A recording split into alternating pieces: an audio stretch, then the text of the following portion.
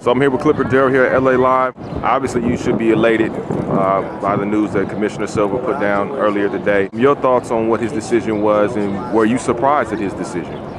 I mean, his decision was good for the game, good for the NBA. You know, now we can get back to basketball, good for the fans and good for the players. Now we can get back to playoff basketball, man, what we've all been excited for. This has been the best playoff season that we've ever seen. You know, this is the best first round. Come on. So now we can get back to the game and then we can move on from this. Now, you've been a Clipper fan for about 14 years.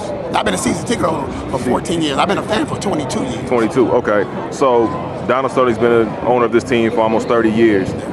Have you been around him at any point? And if so, did you see any of these things that have transpired when he spoke about on the tape? You know what? To my knowledge, none. Because, I mean, he put me on a team flight. Okay, remember that? In 2006 playoff, Game 7, you know, team flight, put me in, ate dinner with the man, and put me in a Ritz-Carlton.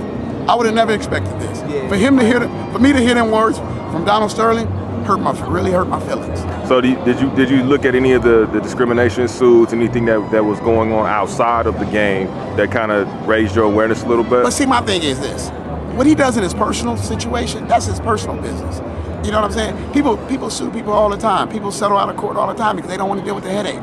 They just want to move on. You know? So, but this situation brought to our attention because of what he said about the game. Don't bring him to our games. It's totally different. So, ownership. Where does it go? What happens? And what do you think is going to happen?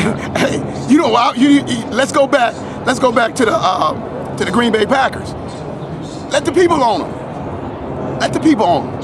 So you think it should own at least half of the franchise? Exactly. Who own the other half? And who would you want to own the other half of the franchise? If it was up to you. If it was up to me, let me own it. Magic Johnson was one of the people along with the Guggenheim Group. Do you think, would you be happy with if they own the team? I mean, Magic Johnson's a great dude, man. You know, you can't go wrong with him.